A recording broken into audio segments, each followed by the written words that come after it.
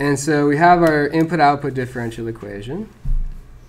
And also recall that the transfer function for the system is this. So we just learned this, so we don't have to recall very far. It's just earlier. Okay? The values of S for which the magnitude of this ratio goes to infinity are called the system poles. Okay? This is a definition. So the values of S for which the magnitude of the transfer function goes to infinity are called the poles. And the values of S for which the magnitude of the transfer function goes to 0 are called the system zeros. Okay? Poles and zeros. We're going to get to know these poles and zeros very well over the coming weeks. We can rewrite the transfer function with, I'm going to use k to be bm over an, and rewrite it in this other way, which is in terms of the poles and zeros. So h of s is equal to k bm over an times s minus z1 s minus z2, and I'll tell you what the z's are in just a moment, times s minus zm divided by s minus p1 s minus p2 multiplying all the way up to s minus pn. Okay, so we have this ratio, and the z's are the zeros and the p's are the poles. Okay, so if you plug in s equals z1, what is this first term? 0, right? And that means the entire numerator is 0. And when you have a fraction where the entire numerator is 0 and the denominator is non-zero, what does that equal to? 0. So that must be a 0. And if you plug in s equals p1 or p2 or any of those things, one of these denominator terms is going to be 0, which means that it's going to be some, if it's a non-zero number in the numerator divided by a 0, then that gives you infinity, right? It approaches infinity. Undefined, approaching infinity. Now, so this is just rewriting it in terms of the zeros and the poles, okay? Since the poles and zeros define the transfer function within a constant, see right here, we did it. We could just tell you here are all the zeros, here are all the poles, and that would define the transfer function. They also define the single input, single output system. You have to know what that constant is, but if you know that constant, then you know the system. It is now time to observe a crucial identity, okay? So, a system's poles, so we just learned what the poles were. What are the poles? Where the magnitude of the operator goes to infinity. Yes, exactly. Which, if we think about that, h of s is our transfer function. Remember how it's related to the output? The output is equal to h of s times the input, u of s, right? Complex amplitude-wise, e to the st. So if h goes to infinity, what does the output do? Also going to go to infinity. So when your output's going to go to infinity ever, probably want to know when it's going to happen, and it's an important thing to be aware of. Okay, so that term going to infinity means that those poles are very key, very important. So poles are actually more important than zeros most of the time, because when your system has nothing happen when you put in an input, usually that's not as bad as when it goes to infinity, meaning it goes crazy, unstable, or something. I shouldn't say unstable. When it goes crazy. Oh, this has nothing to do with stability? It does, but I don't want to tell you about that yet because it'll distract you. Don't want to tell you yet, but you're going to see it in just a moment. So the poles are equal to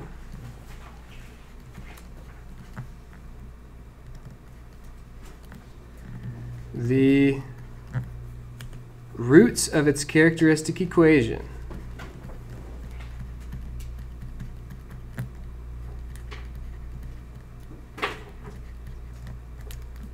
Characteristic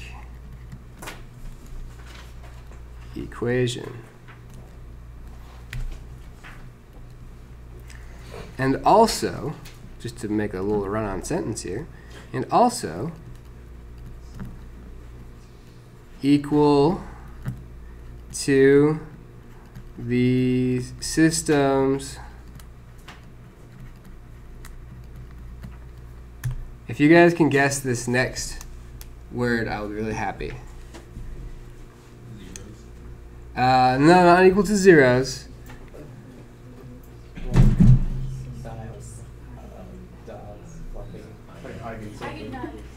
Eigenvalues, yes! Oh my god. Okay, I'll do it. I'll push the quiz back to tomorrow. You guys are impressing me so much. Thanks, Candace. Is it going to be open today, though? No, I'm going to push it back to tomorrow because last year I had a lot of cheating on the quiz, in part I think because it was open for too long and people could talk to each other too much. So I wanted it to only be open for a window when you guys aren't all hanging out. It's 10 minutes before midnight. The 10 minutes. Yeah. Don't do that. I need my 8 hours, mister. So the poles are equal to the roots of the characteristic equation, which determine the homogeneous response of the system, right? The initial condition response of the system. And also equal to the eigenvalues, which determine stability as well. So the poles are really important, and they're also equivalent to the eigenvalues. So I know we have had our time now, and we're going to revisit this in a little bit on Friday. But the key takeaway, though, is that we know what the poles of the transfer function are when we know the eigenvalues from the A matrix. So these are all tightly coupled, tightly connected concepts that we should be aware of when we're dealing with these different representations of the system. Okay? These are really great questions to put on exams, midterms, and finals too, because they ask you guys about the connections among the ideas that we've talked about. So that map that I showed you, we're filling out a little bit more of that map, and I'll try to show you on Friday what we're filling out now. Okay. See you Friday, hopefully. Just to confirm, quizzes tomorrow evening. Lecture, mid-lecture here, right? And now we're gonna finish this one. Okay. It's really fun. I mean, remember what we were doing? Yeah. We were learning about poles and zeros. I should have just let Chase tell you what we were doing. Chase, why don't you use lecture today? You were carrying me on the video. You get to use the bamboo pad. It's kind of dark in here today, isn't it? I like it. Yeah, is it better? That's what I was thinking. Okay. I guess the screens probably look better. So, what we were doing is we had just learned about transfer functions, right? And we use h of s, it's a function of s, to describe or denote a transfer function. And we learned that we can write them from an input-output ordinary differential equation. That's what we did in the previous lecture. And that input-output differential equation is easy to identify what the transfer function is from by just saying, oh, these are my A's, these are my B's, and put the coefficients in, and the S raised to the power of the derivative, right? So we learned that, we did an example. It was great fun. Then I said, okay, And so side note, you can also go the other way, right? You can go from a transfer function to a differential equation by just doing exactly the reverse, right? So I showed it one way, but you can also go backwards too. So you should be able to do it both ways.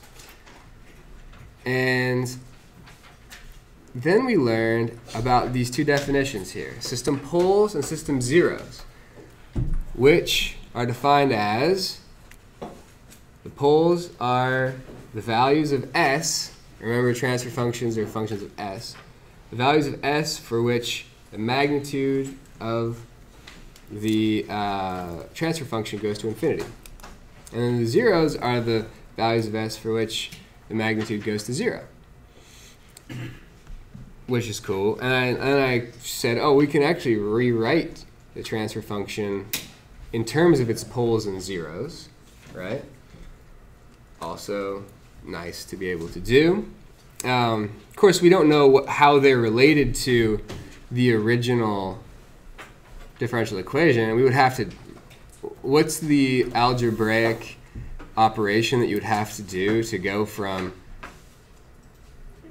okay, deny, somebody's trying to hack me.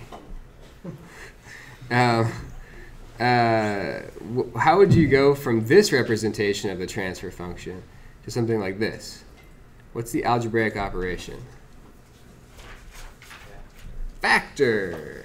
That's right, you have to factor it, which may or may not be easy to do, but depending on how many terms you have. Okay, so then I told you guys about this really crucial identity, that a system's poles are equal to the roots of its characteristic equation, which are equal to the system's eigenvalues. So eigenvalues, poles, and roots of the characteristic equation, we will kind of use those terms interchangeably because they're all equal. Okay? All right. Therefore, so now we're on the new stuff. Therefore, for systems with n distinct eigenvalues, or poles, the homogeneous solution is just y homogeneous of t equals the sum from I equals 1 to n of constants ci times e to the pi t. So these p's are the poles. P, as you said? The p's are the poles, yeah. The c's are just constants.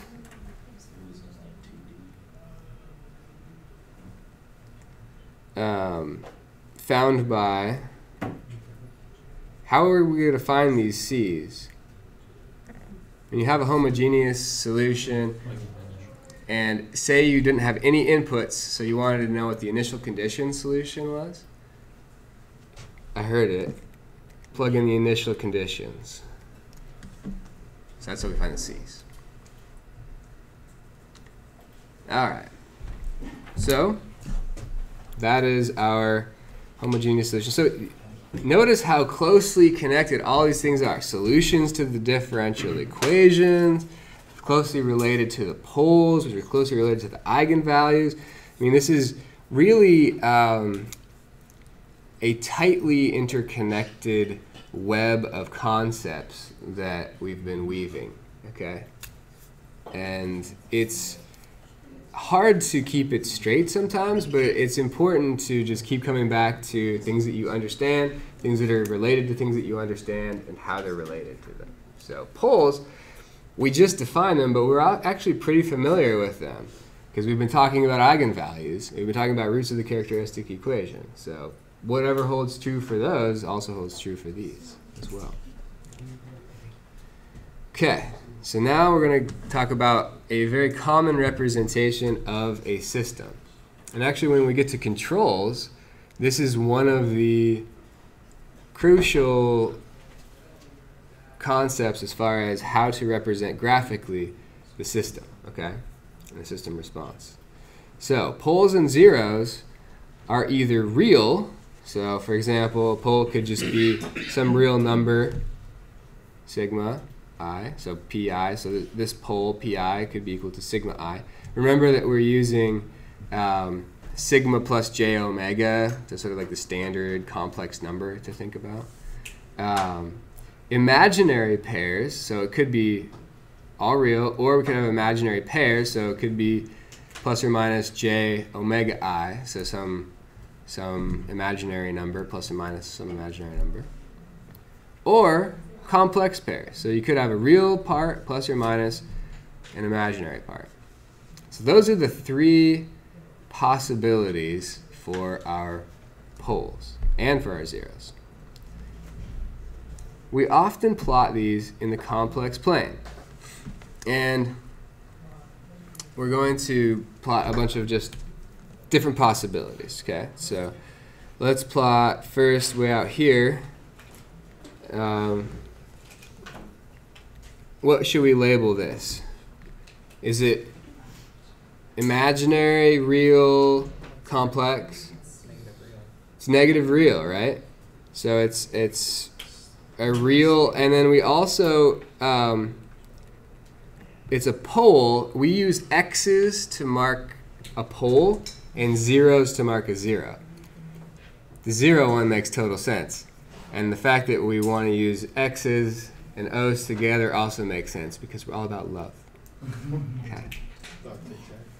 And also L King, or is it Ellie King? L King. L King? Yeah, L King has that song, X's and O's. So you should definitely remember that song every time you think about a pole zero plot. Okay. L King. And what is that? It's for zeros. So we're gonna get there. We haven't done a zero yet. Let's do a whoop. I like green in here. Let's do a complex. Ooh, I already gave away the answer. What is this? Complex. Yeah, it's complex. I didn't line them up very well. It's a complex conjugate pair of what? Eigenvalues are actually poles is what we've been talking about in terms of, but it's equal to eigenvalues. So you're right. You're right. So complex conjugate pair of poles. All right, now let's do a zero. We can have a zero there. What is that? That's imaginary, complex? Real, because it's on the real axis, right? No imaginary component. Real zero. And we could also do a real pair of zeros, or sorry, a complex pair of zeros as well, like this. They should be aligned. That one was a little bit better. So these are complex zeros. And we could also have, for instance, so these are just examples. This isn't an exhaustive list, but you could have this. And what is this pair? Imaginary pair of what? Poles. Imaginary poles.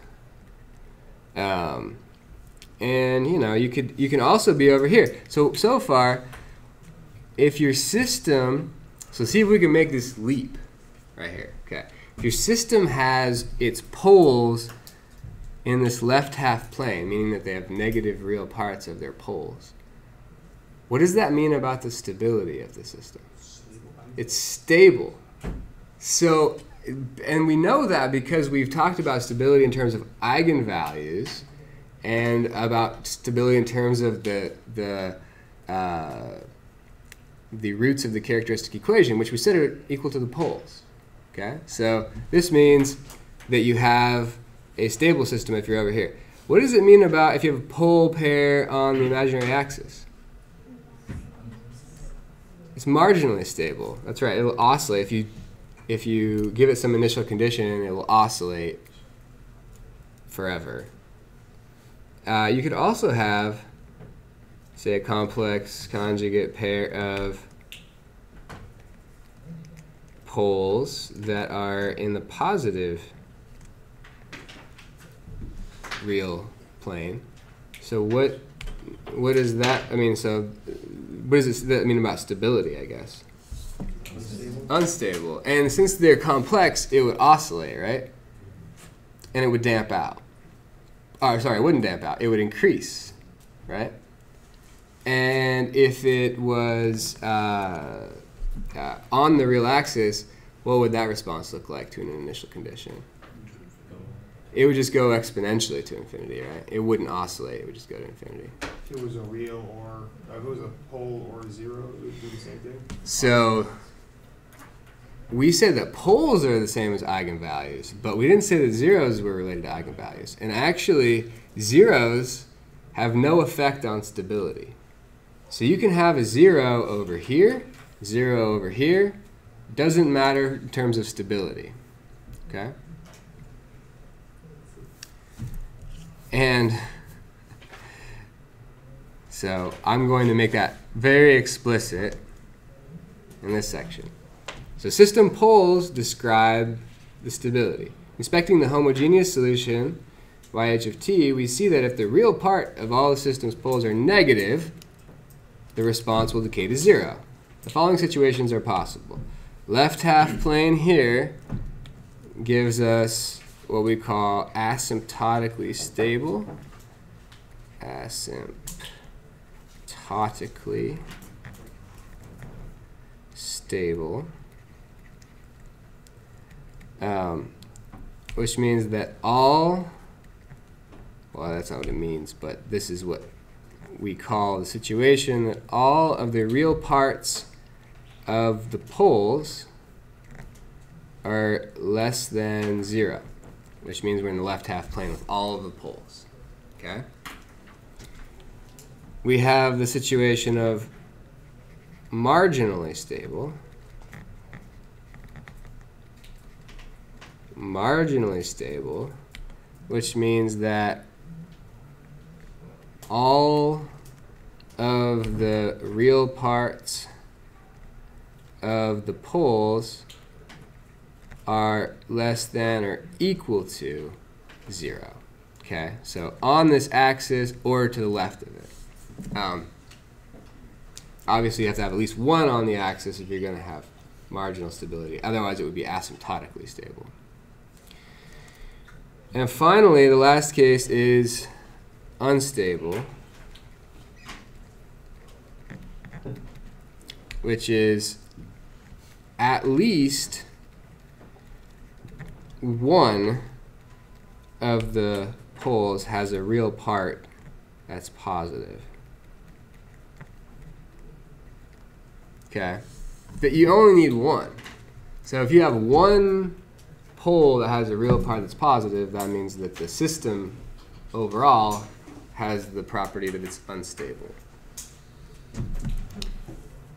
All right, and we kind of knew that. That's why I was able to ask you guys up here, before I even told you that, about stability, and we were able to make that